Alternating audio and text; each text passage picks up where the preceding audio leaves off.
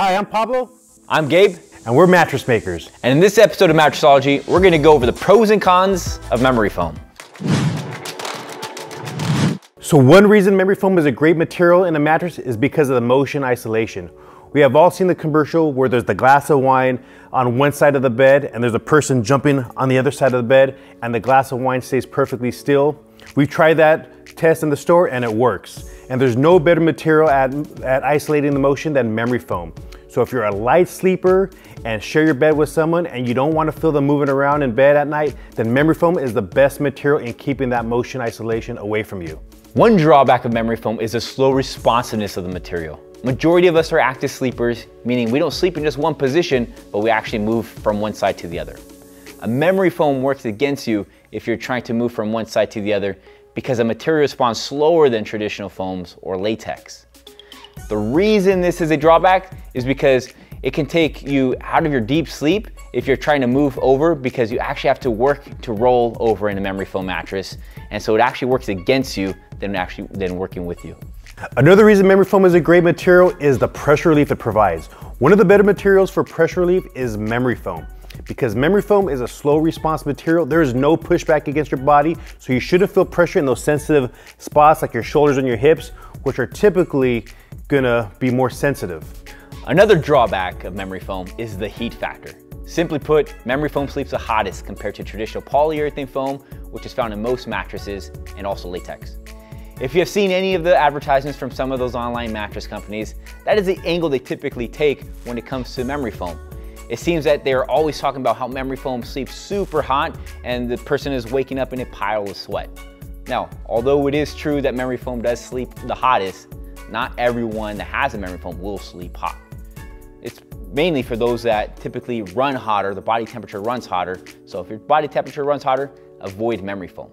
The reason it sleeps hotter is because of the breathability. Whether it's infused with gel, copper, or diamonds, or any other type of cooling agents, those don't really help with the breathability and allowing your body heat to go through the material as opposed to staying right at the surface of it, which typically what happens in memory foam.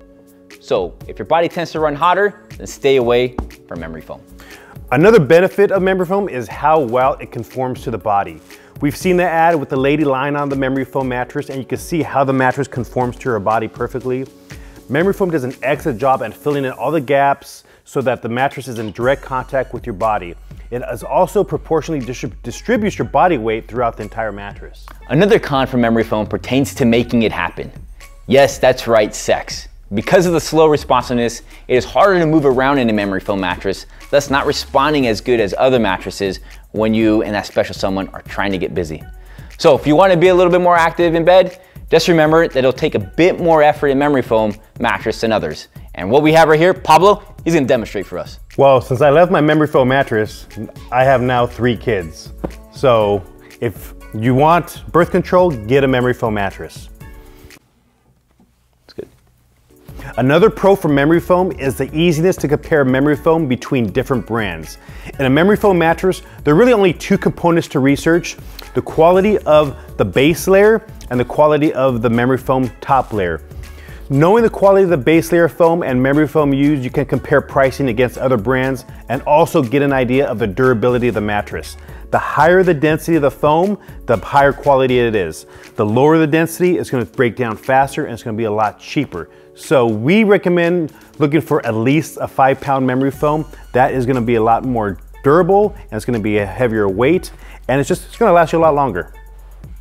Another con in memory foam is the odor of memory foam. Memory foam mattresses tend to off-gas the most and is known for being really smelly. Now this can have an effect in some people, especially those who are sensitive to chemicals. But in any case, make sure both the base layer foam and the memory foam are CertiPure, which means the foams have been tested and certified to have a lot less harmful chemicals than those that haven't been certified.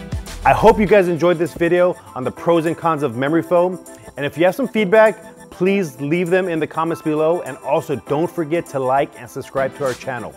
And if you'd like to learn more about mattress shopping, head over to our website, mattressmakers.com. You can download our mattress shopping guide. Also, it'll be in the link description below. I'm Gabe. I'm Pablo. And we're Mattress Makers. Sleep well.